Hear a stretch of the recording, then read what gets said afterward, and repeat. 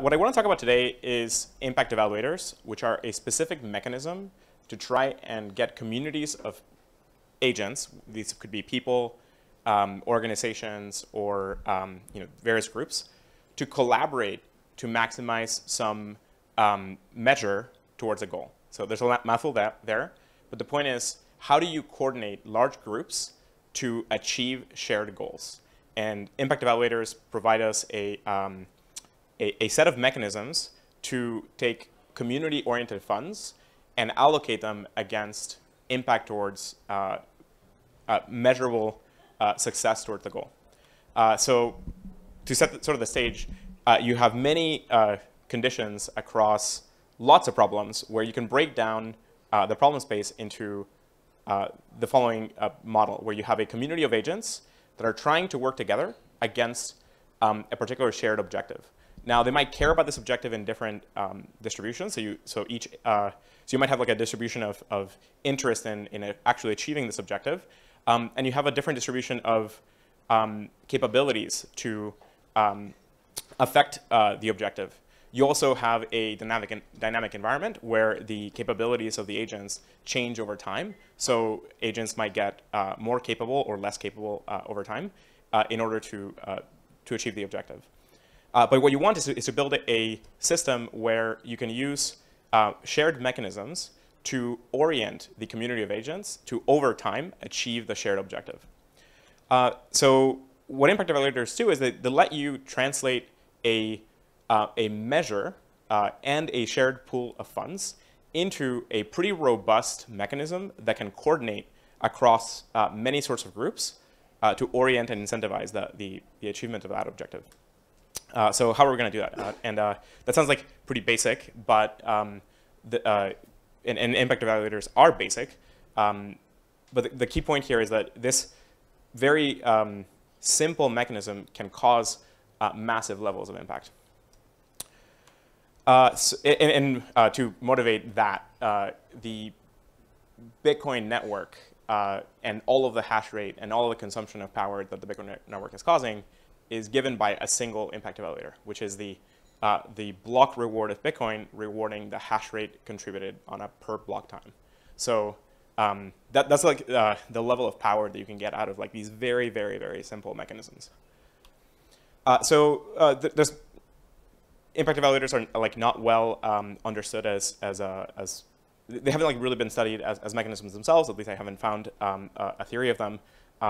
They have echoes to control theory and to other systems, but I've been sort of trying to work on figuring out the components and the different like levers that you have to tune the impact evaluator. So this is like the traditional maybe version of it, where you have kind of the Bitcoin block reward or the Web3 crypto block reward model, where you have some reserve of currency, you have a certain amount of contributions, you have some way of evaluating those contributions, and you have some way of rewarding those contributions. In the classic Bitcoin example, it would be the reserve is the Bitcoin yet to be minted following some exponential decay. So you have some way of like mapping the reserve to a unit of time. The contributors are all the Bitcoin miners that are contributing hash rate over time. You can break it up into rounds and think of taking the contributors, weighing their impact against a particular moment in time. The evaluation function in Bitcoin's case is super simple, and part of why this mechanism I think hasn't been studied well is that it's hidden in the model. So in Bitcoin's example, the hash rate maps onto the evaluation over longer periods of time, not in a single block. So you don't have an actual evaluation function in a per block time, but you have an evaluator that works in expectation. So as miners compete to mint blocks, on expectation, their rewards will match up to the power that they've contributed. And so you only get this evaluation function working over the larger period of time. And so you don't, this sort of like impact evaluator mechanism was sort of incidental. Then the reward in Bitcoin's case is just the Coinbase minting of the reward to the miner address. Now that model has been adapted to all kinds of other blockchains, right? So Ethereum and many other networks follow this model. Filecoin follow this model. In Falcon's case, we adapted this model to mint not just on an exponential decay, but take into account the reward on a per round basis takes into account a KPI for the network, which is the actual total storage power that the network is contributing. So we're starting to shift the reward structure to cause the impact evaluator to be better, meaning it's not just going to be an exponential decay that is meant to hopefully incentivize that outcome in the long term, mapping the value of the currency to the KPI. But in addition to that, you can measure how well you're doing relative to some long-term goal and reward based on that. So Falcon uses a kind of this goal against a baseline. The baseline here is a certain amount of storage at a particular moment in time. And so the reward scales relative to how well Falcon is advancing against that goal. So again, like we can redefine the same model in a control theory sense, where you can map to the traditional control theory loop of having some, here, let me make that and scale that up so everyone can see it.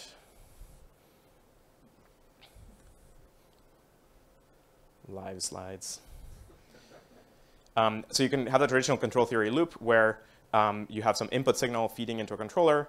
The controller is providing some input into some system that's going to carry out some action. That system is going to output the action. At the same time, the system is feeding back into some sensor, and the sensor is sending a feedback signal to the controller, right? So again, this is a very simple model, but it's extremely powerful. Tons of the world today operates based on mechanisms this simple, like many valves, like water valves and pressure valves and systems in planes and so on, operate based on these very, very simple structures where you have some way of measuring some state, and you can feed back that measurement of that state into some actuation to control a system. So you can think of impact evaluators as that, but for any arbitrary sets of agents in a broader community against some KPI that's measurable. Again, key here is that KPI is measurable.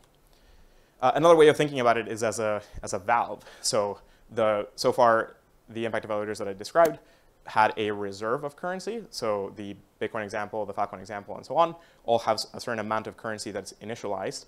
And then from there, it is minted out and reduced. In Ethereum's case, you have additional minting in perpetuity, but you can, like plot out some, distant moment in time, and you can specifically calculate how much ETH that's going to mean. So think of all of those as just having a constant reserve. But you can also think of impact evaluators as having a dynamic reserve, where the actual inflow, the funds that the impact evaluator has to offer and to align against the incentive can change with time. So that could change because the impact achieved is feeding back into the evaluator, meaning the impact achieved against some goal is producing some capital return that can feed back into the impact evaluator to reinforce the loop. If you manage to do that, then you can get these things to scale much faster than Bitcoin. In a sense, kind of Bitcoin had this incidental return, which is if Bitcoin appreciates and has more value over time, then certainly people will try to compete for it more, and you'll get this effect. But it can be much more powerful if you can feed back some amount of the value creation back into the evaluator. What this would look like is closing some fraction of the outflow over time makes its way back into the inflow, and you can kind of scale these. That also suggests that you can form networks of these things. Another view into this, kind of the diving into how an impact evaluator works, is that there's a mechanism somewhere in a robust way that the community of agents can trust. So for our purposes, a blockchain can do just fine. You have a way to deploy a smart contract where community of agents cannot kind of tamper with the contract, and so everyone can agree on doing things as, and working against what the contract defines. But of course, you can create impact evaluators exist in many other environments. You can think of even like we were talking yesterday about, you can think of conferences in the academic environment as an impact evaluator, where there's a predetermined number of rounds. There's one conference a year or two conferences a year. People submit papers to this. They get weighed.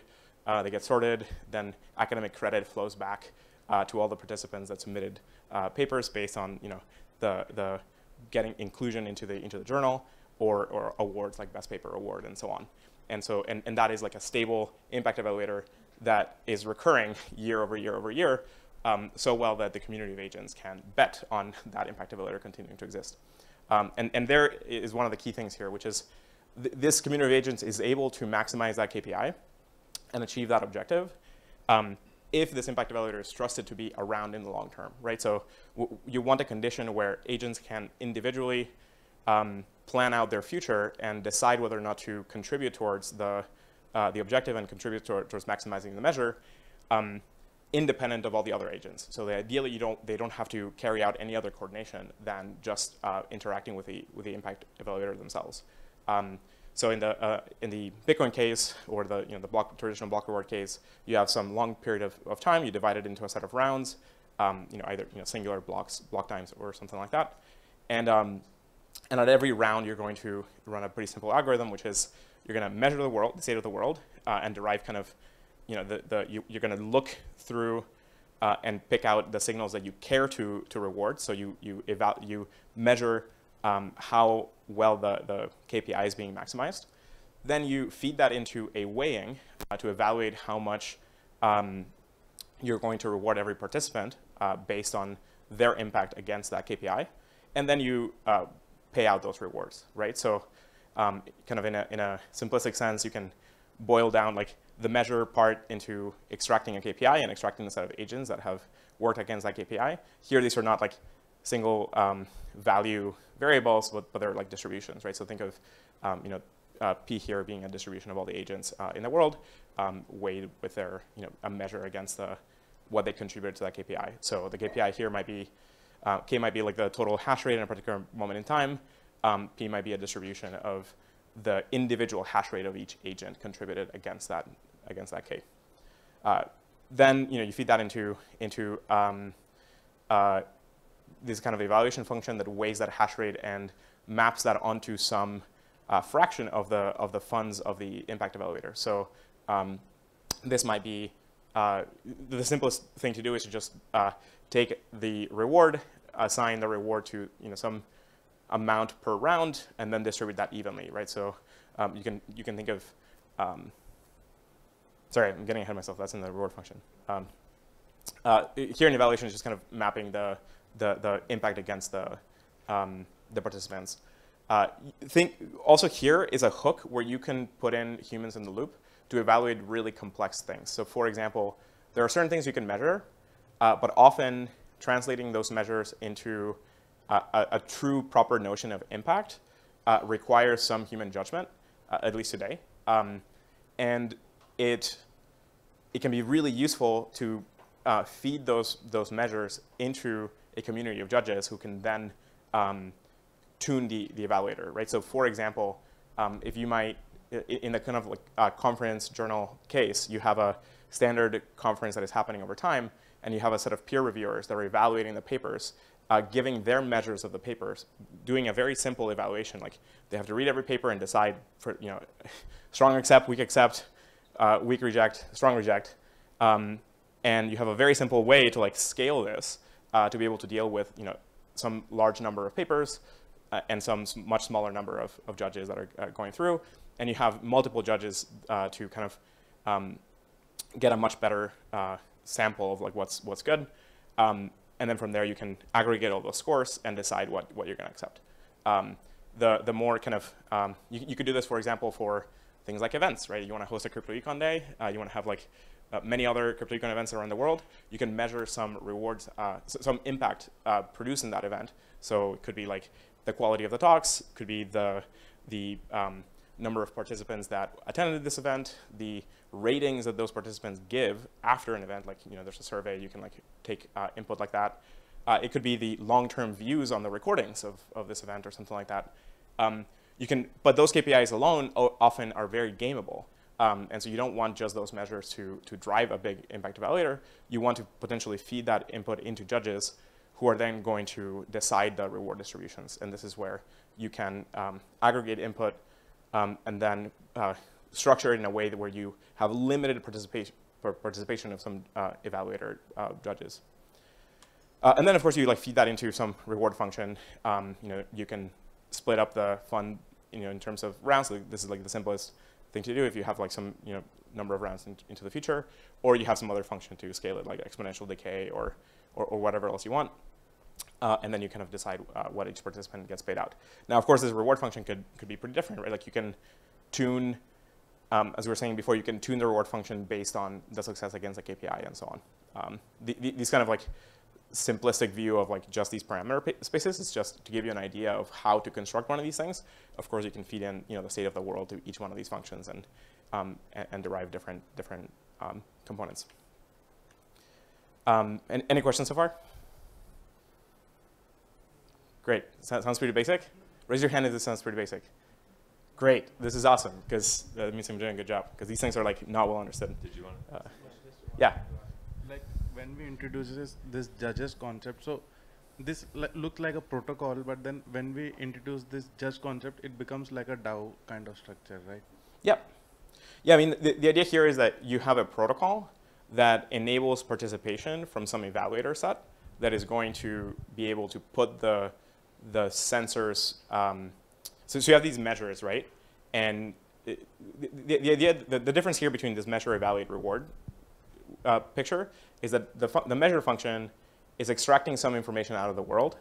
The evaluate function is translating that information into impact against the KPI. And then the reward function is translating that impact against the KPI into a payout, into a reward payout.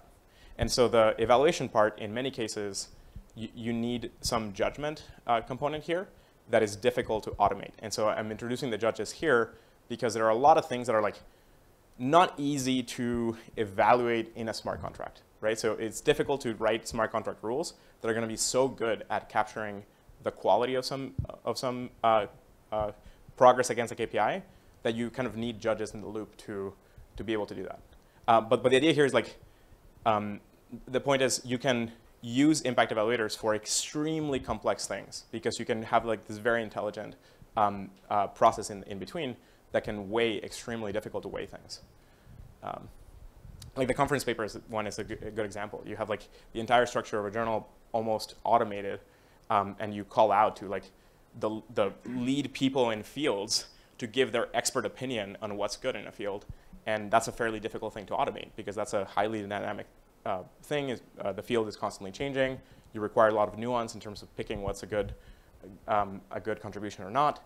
And oftentimes, even today, like you have like panels of judges that constantly miss really important things, right? But and so things are working well enough, but like it's not completely automated, right? It would be difficult to automate that process entirely. Like you can't do it with just like the straight up voting. Like if you had like, I don't know, direct democracy voting on what's a good paper, like you would get like a bunch of error output. Yeah. So the judges model is like a way to get something better than that. Now you could build other systems that are much more robust than that. But it's just showing it as an example, a way of like escaping out to human judgment. Any other questions? Cool. So I was mentioning this before, like you have potentially constant reserves or constant pots of rewards, or you can make them variable. And the idea with this making them variable is that you could have, this might be a way of doing long-term public good production when you can only capture the return of the public goods many years down the line. So you could, so for example, you could create an impact evaluator against R&D on something like Filecoin, right? And you want to reward research on cryptographic primitives, research into distributed systems, research into better hardware, whatever. You can think of, enumerate a ton of things that are important public goods that are going to lead to a better Filecoin network.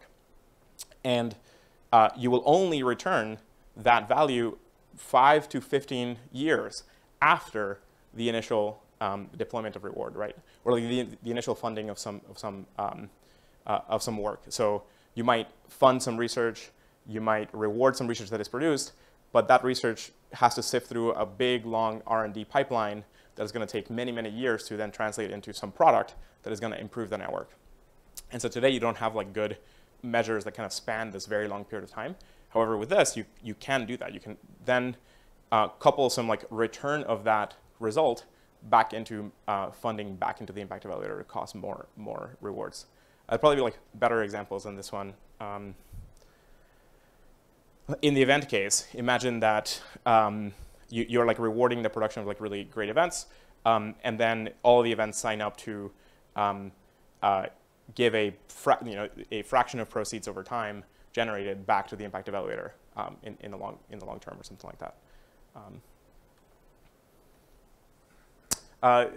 You could also start coupling these impact evaluators into networks. So you can think of these are like not well lined up because the diagram is not perfect, and you need to like draw more arrows. But imagine, think of each of these impact evaluators as a neuron that is doing some processing on a network where you have some measure of some input impact and some reward output. And so you can start coupling these into more complex networks where the impact out of the outflows of some impact evaluator are going to get fed into the inflows of some other impact evaluator, right? So if some impact evaluator is succeeding, it might be rewarded by another impact evaluator. So you can start kind of coupling these in interesting ways. You can also deal, so far as I've described them, impact evaluators have this problem where they might lead to negative sum games. So for example, if you are going to reward, say, bringing a lot of new clients to the Falco network. So imagine that you want to incentivize a large sales team for the Falco network, and you create an impact evaluator that rewards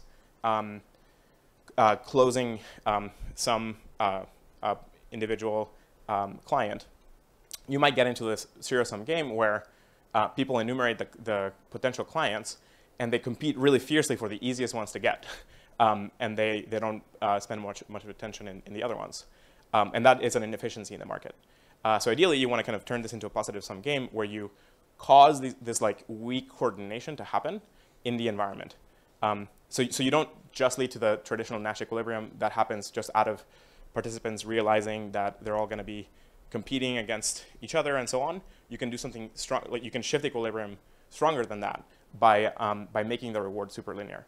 So you can make the reward itself scale with the impact received. So if you instead change that impact evaluator to say, at different levels of different clients brought into the network, it unlocks different levels of reward, you then immediately cause agents to initially enumerate lists of clients, sign themselves up for different ones, and then help each other to close many more. And so you can cause this much stronger positive sum environment. There might be a way to like do Pareto preferred IE, so not just a positive sum game where participants, where like the net total is stronger, but you can actually yield a situation that is Pareto preferred where people are like enter into like this voluntary cooperation spot. And I think a way to do that might be by issuing rewards based on past participation, so introducing some memory into the system that can track contributions over time and factor that into the system. And there might be other ways to do this. This is just kind of like speculation. Cool. So I think that's. Oh yeah, I had just to kind of examples again. Kind of the Bitcoin block reward. Hash rate contributed per block time per miner. This is like a standard example. The Falcon block reward is it's measuring the QA power contributed per block time, and then is rewarding that with some probability. You could create like this Falcon event reward or something like that. Great. And that's all I had. Any questions about IEs? Or does everyone feel like capable of going to like produce some of these things and fixing global problems? Yeah.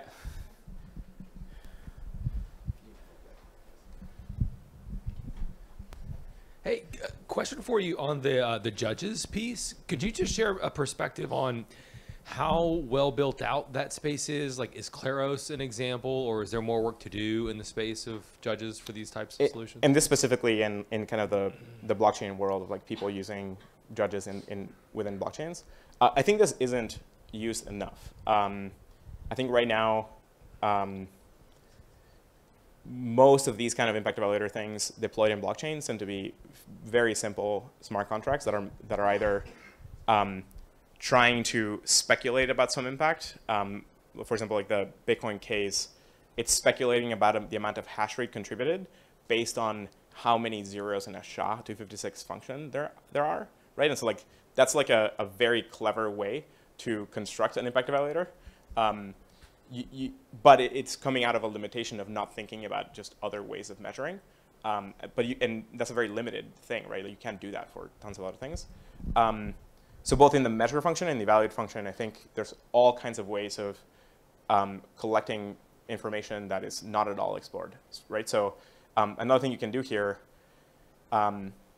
is imagine being able to start measuring things about the planet, feeding them into smart contracts, evaluating some impact reward against that, and then producing some output. So a classic example here might be you take the Landsat imagery, you evaluate the amount of forest in various countries, and like the planet decides to reward countries that like increase the area of like forest, right? Like that's something very straightforward that you could do with one of these kinds of things.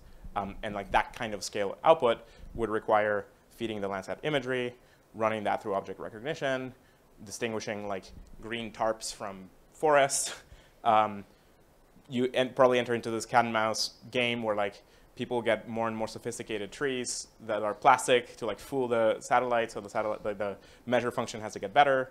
And then you can introduce some other model where like you don't just use Landsat, you use like some kind of verifiable claim structure where like you could feed in instead build a network of verifiers that go out and inspect, right? So nation states today use many structures like this to do stuff like that. They have like ranges of inspectors, they produce a report, they feed that report into some reward function. Usually the nation state reward function is not positive, it's negative, right? You did something wrong, you get a negative reward, right? So they have inspectors, inspectors measure the world, they evaluate, and then you get a negative reward. But you could create positive rewards too, right? I guess that the other, it's not entirely fair to nation states. There are like strong positive rewards in terms of grant funding, like think of like research funding for long-term R&D, or carbon credits are a good example where like nation states might buy a whole set of tranches of carbon credits, and those are based on kind of that's less impact evaluatory and more impact certificate oriented, but you can think of those rewards as positive rewards that nation states are using today.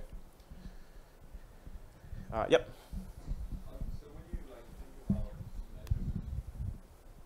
So when you think about measuring and evaluating, those two are very kind of interlinked. Do you think about first what can I measure, and then I create an evaluation based on that, or do you think it's better to think about what should I evaluate, and then try and find measurements that fit to that evaluation? Yeah, it's a good question. And this is the separation of measure, evaluate, and reward is just conceptual for us to kind of be able to separate these things.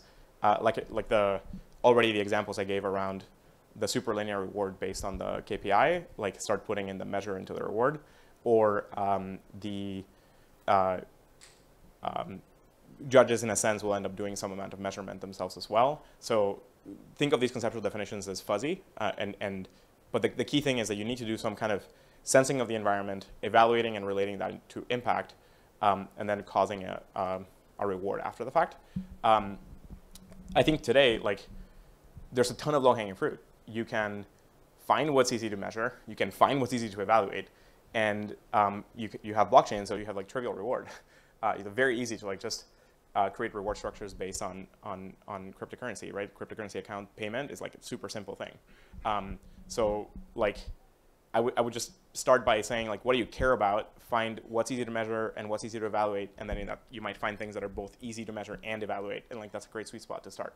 But just because something is hard to measof or hard to evaluate doesn't mean you shouldn't do it, because there might be really valuable impact evaluators that you might construct, right? Like the Bitcoin example, all of that came from was trying to secure the network and trying to cause a delay and a slowdown in a consensus protocol to try and like prevent people from, and just a way of slowing down block production.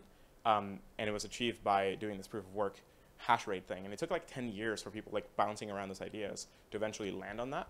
But the idea of coupling the proof of work to a scaled reward on the minting, like that's kind of like what caused the Bitcoin success relative to B money and the other things that came before. Forgot the Chaum DigiGold or something like that.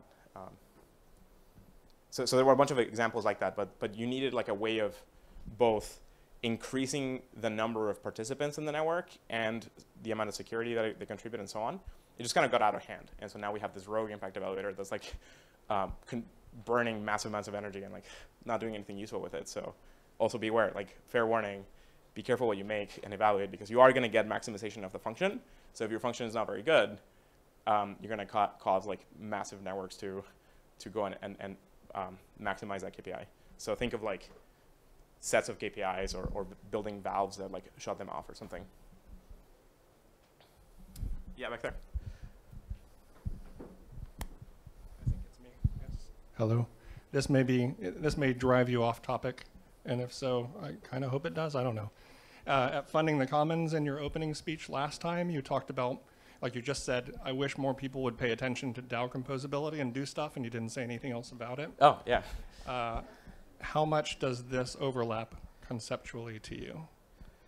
I think it does. So if it doesn't, I'll tell you. Do you want to give me why it does, and then? Well, if DAOs are like chat groups with a wallet now, when they become something more, where they're like actual APIs for them to interface and get real work done between them, then the concept of an impact evaluator seems to matter. Like my straw man example is I create like a customer support DAO that does customer support for Web3 projects. Seems like something you could create an evaluator for. Yeah, and I think especially in things like customer support or sales or those kinds of industries tend to have already established very good metrics for what success looks like. Yeah. And so that's already corporations are using impact evaluators within that structure. And so you can just lift that and turn it into a smart contract. So as a follow-up, can you say 30 seconds or less on what you want from DAO composability? Yeah, so I think there's probably a lot here, and it's probably thinking about things that I'm not remembering in the moment, but I think right now DAO tooling gives you this really useful, like you mentioned, it's kind of a chat room. It's not even a chat room. It's like, it's a set of accounts with a shared treasury, right? It's like a very simple primitive. And you can plug in different functions on the decision making. So you can have like direct DAO token weighted voting. You can have quadratic voting. You can have many other forms of integrating that thinking. You could you could experiment with much better voting structures, like or decision-making structures, where you're distilling out knowledge from the participants and using that knowledge to make a decision, which is very different from voting, right? Like voting does not say do what's correct. Voting says do what people prefer, which is not always what's correct. And so if you could like distill out signals and couple that to decision-making, that could be interesting. I think the DAO tooling represents a missing component that open source projects have needed for a long time, which is a way for open source to have a shared treasury of resources to then deploy against other things.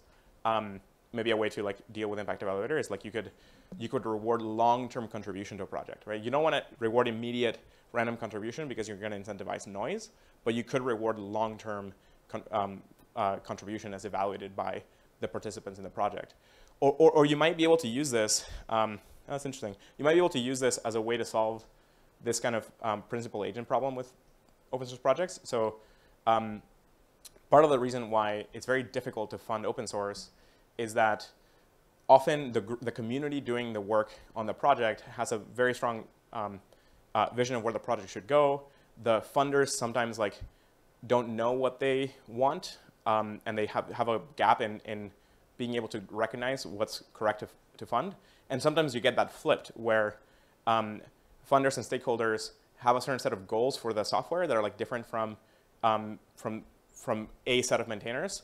And there's a different set of maintainers that like want to take it in a different direction. And so you might be able to couple these things to orient towards what certain stakeholder communities want out of certain projects, right? So if you wanted to boot a new operating system and you wanted to get a bunch of device drivers to like exist in this operating system, you could like measure the success cases of new device drivers being contributed and how well they work. You need a way of like getting that output and then rewarding all the participants that contributed those over time, over many years. So, because this gives you a way, so if you couple this with the DAO tooling, this would give you a way of like allowing the measuring and the evaluation piece to factor into the software, because it's not just about the individual metrics that you have visible in a GitHub repo. Like it's not just the commits, it's not just the issues, it's not just the comments. You want to measure something about the output of the software, like how happy are people using this, how much value is this creating for the world in some way. And if you have a way of distilling that, then you could couple like an impact evaluator with like long-term software maintenance. But yeah, there's probably a lot of other ways of using DAO tooling to compose with many other structures. I think like today, if there were like much simpler websites to construct DAOs and maybe use the DAO tooling without the word DAO, I think the word DAO is starting to scare a lot of people, where it just feels like weird and confusing, and a lot of the Web2 world just doesn't want to touch DAOs for that reason. So just call it like a shared wallet, and you know, you can open a website and create a shared wallet, and you can then couple that to all kinds of communities, and the function that you decide on how to use the wallet, or the other rights of that, like that shared wallet confers, like could be totally composable, right? Like you don't just want one form of voting, you want many ways of like coupling that. Like the creation of corporations is an example of like a shared wallet plus some decision-making structure around how to deploy the resources. And you know, like smart contracts, DAOs are like 1 or 2 steps away from creating DACs, like digital autonomous corporations and so on. Cool. Any other thoughts or questions? I got one. Yeah. I got the mic. The question is basically like, of what type is world? And it also, and in some context is like, this very similar idea to the PL Journal Club paper that I mentioned to you last week, that we talked about, where world was blocks world, and was sort of like a Towers of Hanoi type thing, you know, world, and there was an economy of agents competing to like lift all the blocks, basically like solve the game. But that was a 1999 paper and a trivial example. So do you have any instincts on like what information would need to be in the world struct or something for this to work in the real and in reality, like the measure function is really kind of closer to the systems theory version, where like you have a sensor. Like here, the sensor is measuring something about the world. It's just kind of selecting a subset. So you're not going to measure the entire observable universe, but you're going to you're going to select the measures that you care about following. But the word world here is just kind of meant to encompass, like, it's sufficient information to you for you to make this kind of like evaluation judgment. So whatever you decide to measure is what you can evaluate, and what you can measure and can evaluate is what you reward. So if your reward is not giving you good results against your KPI, then you probably need to evaluate better, or you need to measure better. What do you think of a world where a world is like an IPFS instance and a libp2p instance, and like the set of things you can measure out of that? Oh, like but then that's like, then you can like request anything you want. Yeah, maybe I'm like, I think one important thing here is that for this to work in rounds, you need to be able to take a snapshot of at a given moment in time. So you need to bound how much information. It's kind of like a world snapshot of that moment in time, ideally including the information that you care about. Or ideally only the information that you care about. There was a question back there. So then you. All right. Thank you. I was wondering if you have any tips around handling the game theory around what to measure, evaluate, and reward, because of course, just like how rewards can be very helpful, they could also be very destructive if you get the wrong assumption off the bat. So yeah, thank you. So the best tip I have is to iterate, like upgrade the mechanism, and don't assume that you'll ever get it right. So you want structures that can evolve with time. And it'll be very contentious because part of the benefit of creating this impact evaluator is to fix the measurement, evaluation, and reward enough that the community of agents can start betting about the future and making plans individually, betting on what reward they can get. So a concrete example of this is Filecoin storage providers can, because that block reward is there, they can bet on the distribution of reward that they might get, and therefore they can bet on storage facilities and so on. Same with Bitcoin miners, right? They can bet on the hash rate being there, so they can bet on getting data centers and getting hash,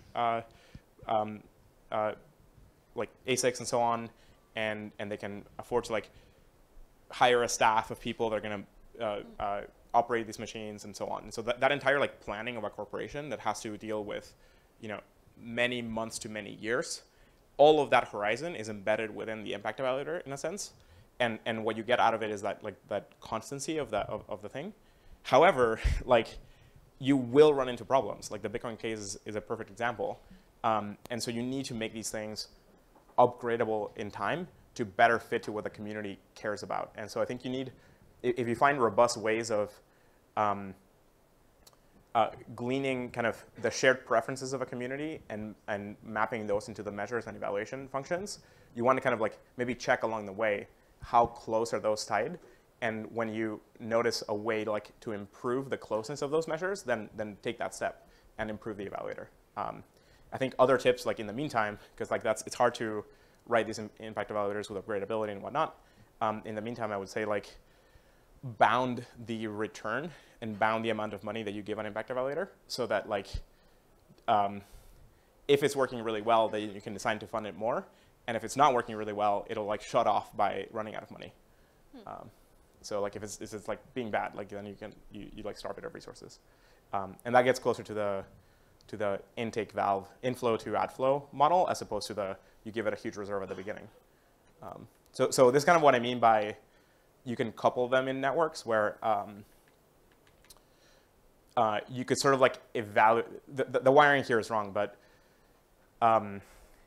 you could measure how well an impact evaluator is functioning and use that to like feed more resources into an impact evaluator. Okay, so basically start out with having every impact evaluator be like, I guess, able to time out after a while by running out of funds, and then only continue the ones that seem effective. Yeah, that's cool. Like, yeah, I would apply evolutionary frameworks to all of these things. You want to try things, see what works, observe the environment, and then change. Yeah, Thank you. And like let things die that are not good. I have two questions, but I'll go quick and they're short. One, are there any tools or frameworks for simulating the results of incentive structures and kind of like modeling it ahead of time before launching? Not today, because the study of these things is so bad that like this is like you're looking at the state-of-the-art theory on impact evaluators, which is not very good, right? Like so there are no good, like there are totally many good agent system simulation tools that you can use to explore things like this. So you could take this impact evaluator mechanism is very simple, so you can probably model these in those systems. But that's I don't think anyone's done that work beyond, people simulate these things all the time when they are studying some system, right? So if you're simulating and trying to understand how the Bitcoin network will work or the Filecoin network or whatever, you implicitly are doing these evaluations. But there is no kind of like current software package that tells you like how that is very general and tuned to impact evaluators. But that sounds like a good thing to make. Got it. And then second question is unrelated to this, on a slightly higher level. Are there any particular problems, like kind of bigger, high-scale problems that you think not enough people are thinking about or working towards? Sorry. That's a very general question, and like my mind like exploded with like a very long list. Yep. By design, it's an open question. Can you bound that? Nope. Unbound. Complete unbound. Yeah, I'm not gonna like. Maybe what I'll say is right now we're in like this really weird moment in history where we have enormous amount of resources, super good coordination tooling in terms of communication stack, very bad coordination tooling when it comes to decision making preference like finding, forecasting, valuing, and so on. And so we have this like whole economy that is rewarding things that are not at all well aligned with long-term flourishing of humanity or like living things and so on.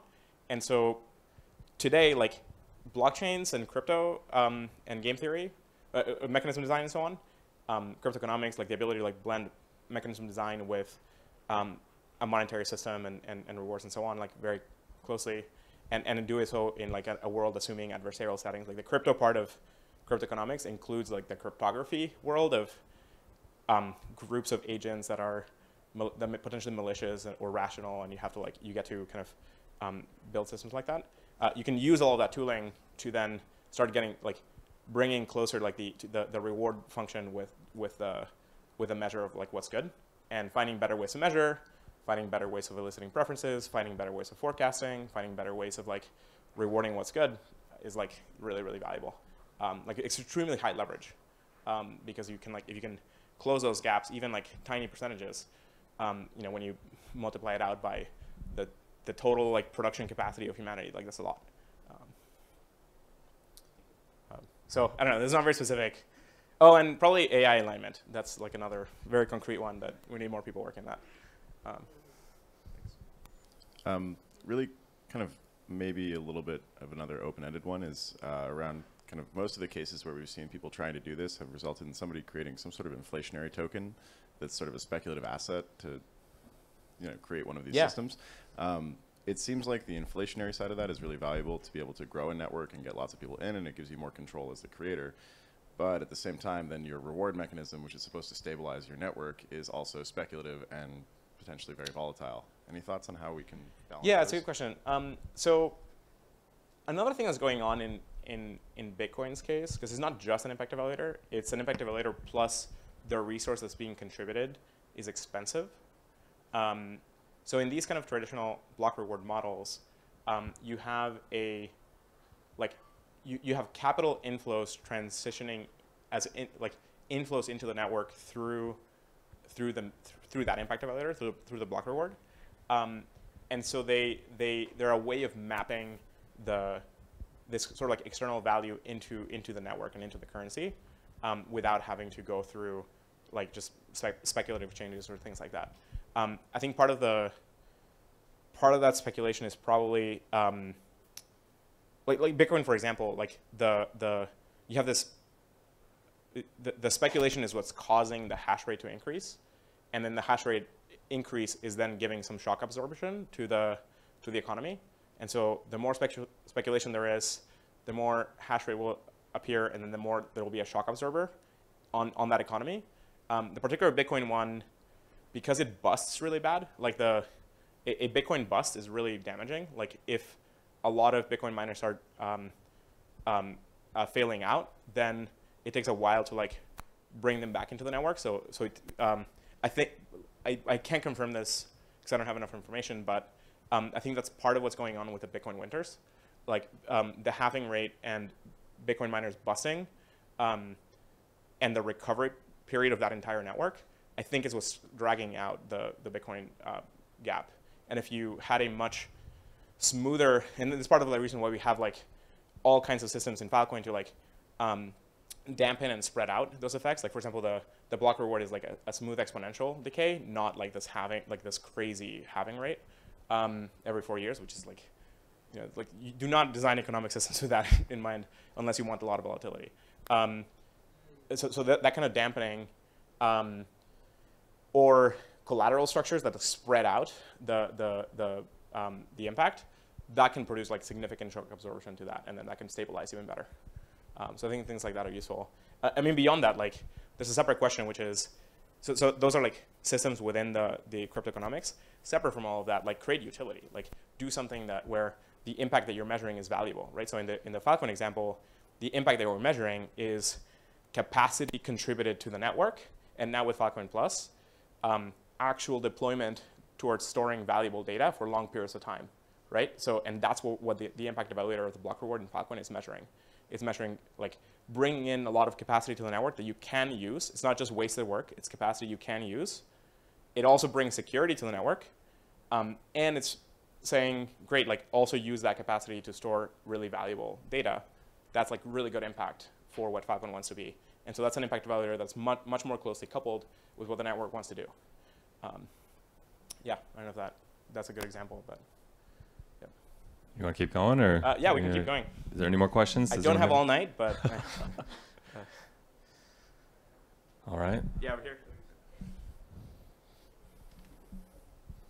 So suppose like if there is a reward function, so how do we solve this paperclip optimization problem in this case? Oh yeah, this is how you make paperclip optimizers. Like, be careful. Judges, or like building the traps that we were discussing before, like the switches, like you let it run out of money, or you building some safety switches and so on.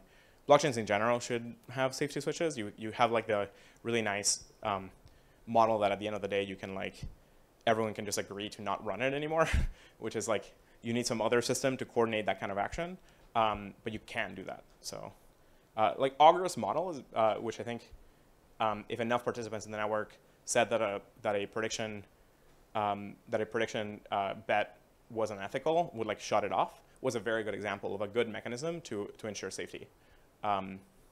Like it's not very sophisticated, but it like works pretty well, right? Like Augur has not had, at least to my knowledge, hasn't had very significant like backfiring of that. Because there's this inherent problem in prediction markets where like the moment you can take any predictive bet, you can cause all kinds of other bad outcomes out of it. You can like predict what a bad outcome, put a lot of money against the opposite bet, and then cause it to happen. And so that unethical switch in Augur helped prevent that problem.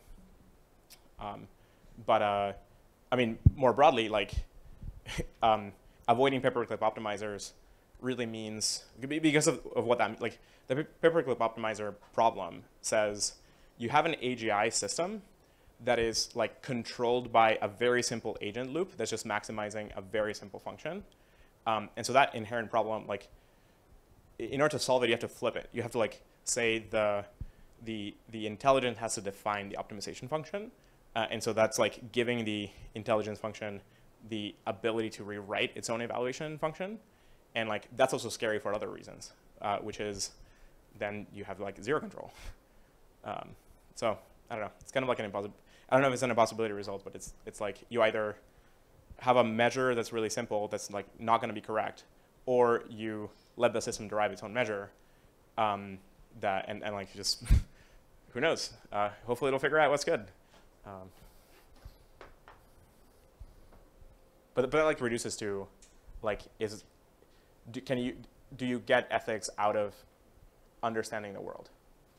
And there's some, this is known as like the orthogonality thesis in Bostrom's work, which is like dividing, and other people's work, which is like dividing like your knowledge, like ideally you want the knowledge of the world to increase like the ethical actions. So like the more knowledge you have of the state of the universe, the more ethical your actions become.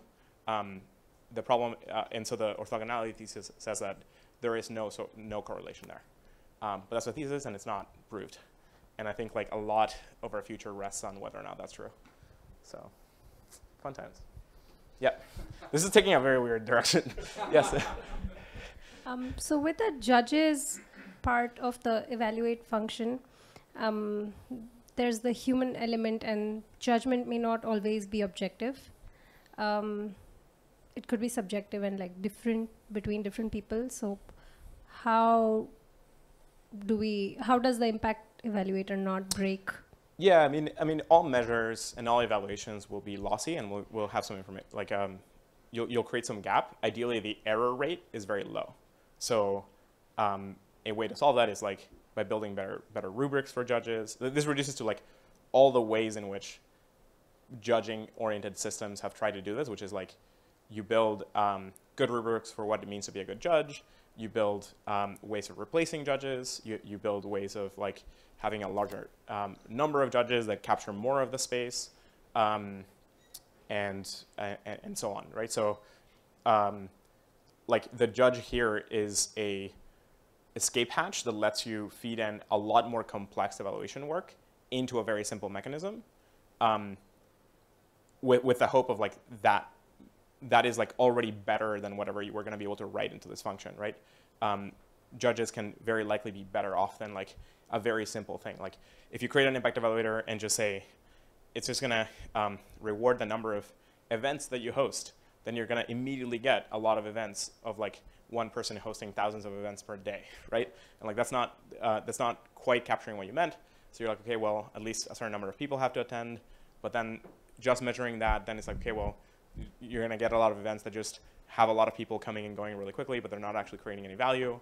And so you keep like having to evolve your notion of what you're measuring and what you're evaluating. And judges are like this like kind of like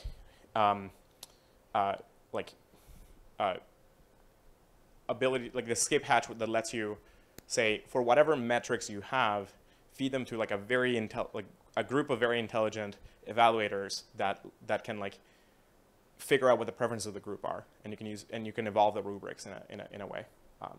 But not perfect by any means and not objective. Like not only are they going to be intersubjective, they won't even necessarily be aligned with the goal set of the community.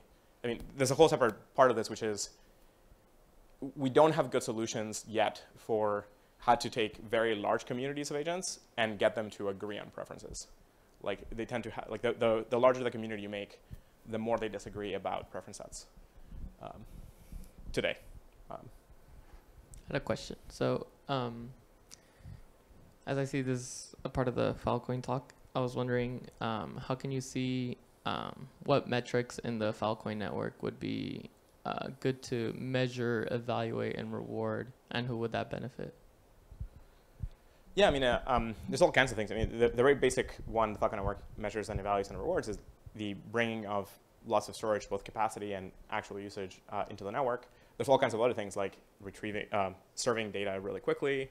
You could evaluate like applications and application development. You have to weigh, but again, you don't just want number of applications. You want to weigh that by some measure of utility of each application. You could reward the size of the community and the breadth of the community around the world. You could reward R&D in the long term. You could reward like the building of the network itself in very long term times. You could a lot of these impact evaluators within a network are going to be mapped onto what's good for that network. And so I would like you could broaden your definition of a network and say, could you create an impact evaluator on Filecoin that rewards something outside of Filecoin? Like, and the answer is yes, and we're doing it already with something like Filecoin Green. So that's an example where you're saying, hey, there's this like really bad problem on the planet, in the world. We're trying to like, and our system is going to cause some impact on that world. Can we both like undo any damage that we might cause, or ideally cause zero damage? Or can we actually go further and cause a good impact against that measure? So can you like actually start like decarbonizing the planet by having more Filecoin? So like with Filecoins, like ideally correlate the success of Filecoin with like decarbonization, right? And if you can do that, then you're now having impact outside of the network into a much larger picture. And you can definitely do this, but you're now like you're using the community resources to impact this broader problem. And so that's something that the community of agents has to agree on. It just so happens that in Filecoin's case, Filecoin is not embedded, like it's embedded in like a planet where all the community of agents are like gonna suffer if like this problem isn't fixed. So like you could argue it's like fundamental to the continuation of Filecoin that like the agents continue. But it's kind of like saying, like modern corporations and capital should like all invest in reduction of AI risk because that's a way of preserving all shareholder existence, right? And it's like, that's not gonna fly in the Delaware court. Yeah. Thank you. Although someone should try that, that'd be interesting. Certainly that's what Alphabet should be doing, but So it's interesting that we had a question about subjectivity and then AI because my question combines both of those topics. Great. So I was having a conversation with someone earlier and we were talking about evaluation, and I was arguing how I believe that human evaluators are optimal to have in a circumstance like this. I mean, evaluating pretty much everything because, I don't know, goodness is subjective. It's hard to have computers to make decisions like what is good, what is bad. But they were arguing that they think that with the current state of AI would be, you know, less subjective, more objective about, you know, what is good and should be rewarded versus what is bad, as long as you feed it the right parameters around what your goals are. So I was just wondering, like, with your experience, if you agree with the, you know, benefit of having AI evaluators versus human evaluators. I'll give like I won't give a long answer because that would require like writing books, but I will give like a short and maybe like a slightly short, less short answer. So the very short answer is humans and digital computers are like you can have intelligent systems that gather information and make some decision against like a goal, but all kinds of things can go wrong, and they have different. Currently, there's different failure modes. So narrow AI, so like non-AGI AI systems, what they're really good at is processing a set of data and then optimizing against a function that you're giving, and then repeatedly continuing to apply that same function, right? So most digital systems that we've made are very basic in terms of following instructions very concretely. So if you can, there's like this programmer joke where like if a computer causes an error, it's not because the computer decided to do something wrong. It's like you told it to do the wrong thing. And so it's your job to like figure out how to tell it to do the right thing so that it does it. And so in a sense, it's like how well those AI models are going to evaluate something reduces to how well the optimization function captures what you really want to evaluate. And then humans have this other benefit and problem. So the benefit is they have a much broader context of what's good. And so even if you give them a bad objective, a bad function to optimize, like if you give judges a rubric that's pretty bad, the judges will start deviating from the rubric and start optimizing for what they think is good. And sometimes that's good and sometimes that's bad. Sometimes it's really good because you have like thoughtful, well-intentioned judges that are gonna produce a better outcome. Sometimes you have bad judges that are gonna like decide really like things that are totally uncorrelated with what you wanted them to do, and it's just more correlated with like their interests or some other interests.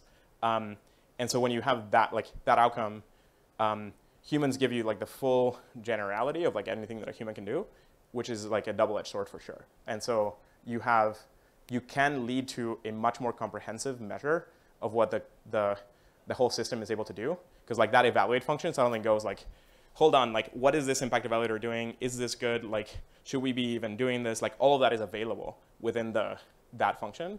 And so that's like a super powerful choice. But it also falls into all kind of other biases that will creep in, or not even just biases. Like you could have like rational or malicious actors that are now working against the goal of the system. So in that case, like a very narrow AI system will like perform more predictably. Not necessarily better, it's just like more predictable. So it's kind of like a nuance, like I said short. That was like the less short answer. The longer view is like, in the long term, humans are still like processing information and making decisions in the same way that computers process information and make decisions. And so a lot of the distinction is just in how we're measuring and how we're processing. And as the capabilities of AI increase, like artificial intelligence is like guaranteed or almost guaranteed to encompass everything that humanity can do. And like that gap just means like anything that a human can do, an AGI can do.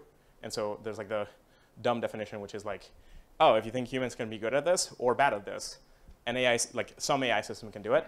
It's just not the AI systems that are getting deployed today. The AI systems that are getting deployed today are like really narrow models. Thank you.